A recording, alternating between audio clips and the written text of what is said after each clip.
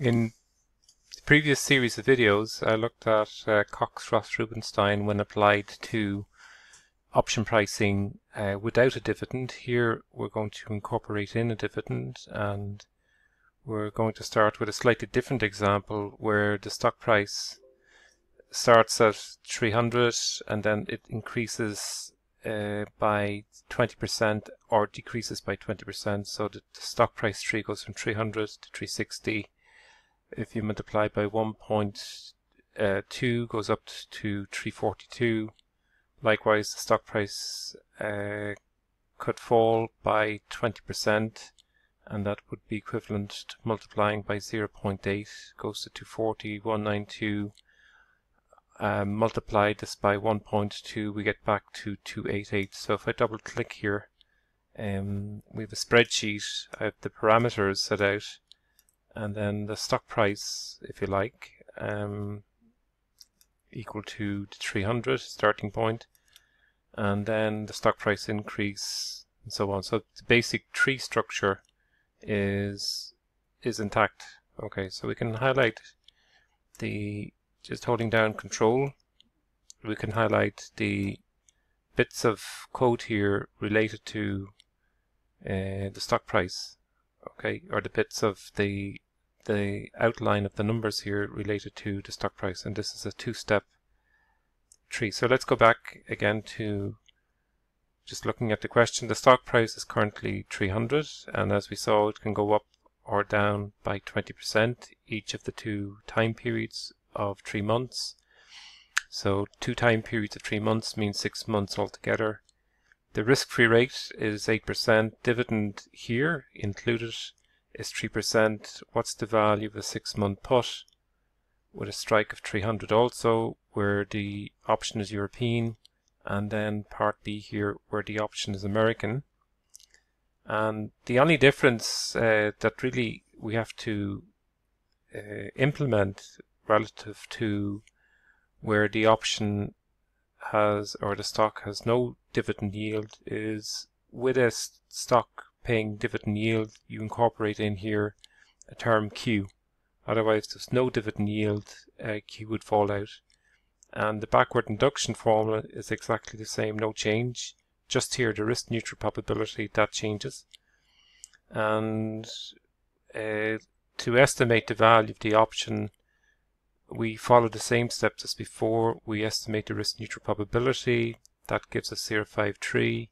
Then we take that 0.5314 and we put it into the backward induction formula as seen here before.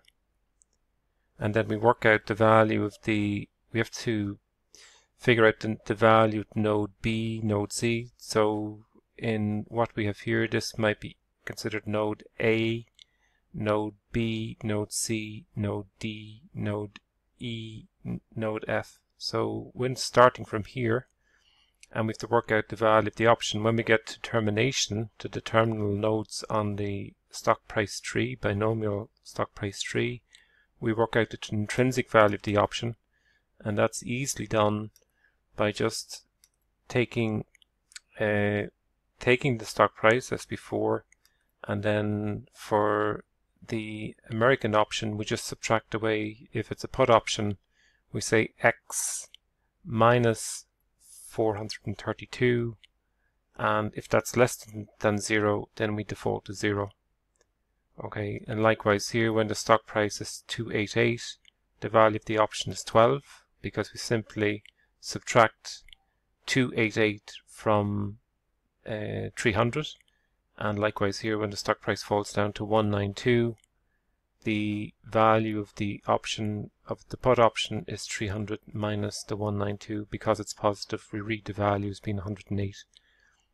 In order for us to then perform the backward induction, we apply E negative R by T. P C5 is the risk neutral probability by FU. So FU would be here. F9 is FU by 1 minus P. 1 minus P equivalent to 0.46855. 1 minus P times FD. Okay, so that pattern is the same, exactly the same as before. we do the backward induction, no difference. The only thing that we take into account here is the dividend yield, and that obviously affects the risk neutral probability. So as we mentioned previously, the way we estimate the risk neutral probability when there's a dividend yield being paid is this 0.03 gets introduced for dividend yield, and that's what we reported in the original question as being the yield. Okay, and for the American option, same as before, we get to this point here, but we have to take into account, is it optimal to exercise early?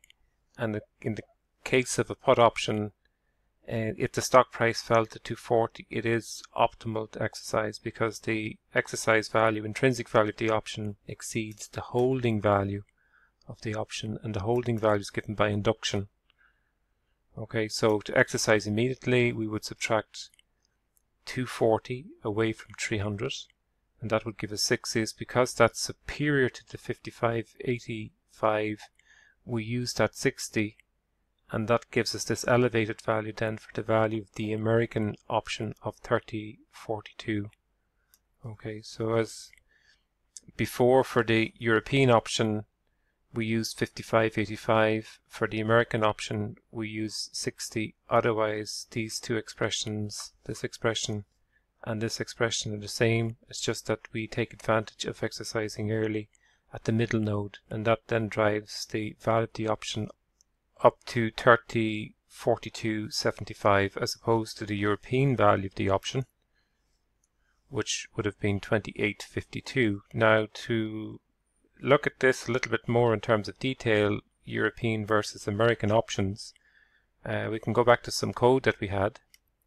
Okay, so we might take a look here, and we had seen this in the previous video, where basically when we ran these parameter estimates, we got value for Cox-Ross-Rubinstein using 100 steps for European call, European put, American call, American put, and the value of the European put was seen here to be inferior to the value of the American put. Also, the European call and American call seem to be identical, and that's consistent with theory when the dividend yield, there's no reference here for dividend yield.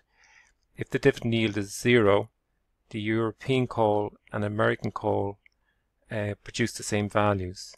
Now let's examine a little bit the effect if we introduce a dividend here on the option. So simple one is just to put in a reference for Q, and Q we could say just simply is equal to 3%, and we use a semicolon, and the only thing we really need to change here is that the risk neutral probability, when we include a dividend yield into Cox-Ross-Rubinstein, we've got to adjust the dividend, the risk neutral probability to take account of that Q. So we'll just put it in, and also just maintain the bracketing here a little bit. So we'll put a bracket in to that the brackets square off, and otherwise we don't actually change anything else here. So in the backward induction, that remains the same as before. Everything would remain as is. Okay, so we've included Q in our representation here in our parameter inputs, and then when we come down to the binomial function, right, we see out the European call, put, American call, American put. So let's just run that. The results we have here, the value of the European call and American call are the same. Include in a dividend yield, then let's just observe the effect here on that. So let's just run. We've only 100 steps, so it should be fairly fast. It won't be too. Okay, and when we look at that, we can see the value of the American call here is actually superior to the European call.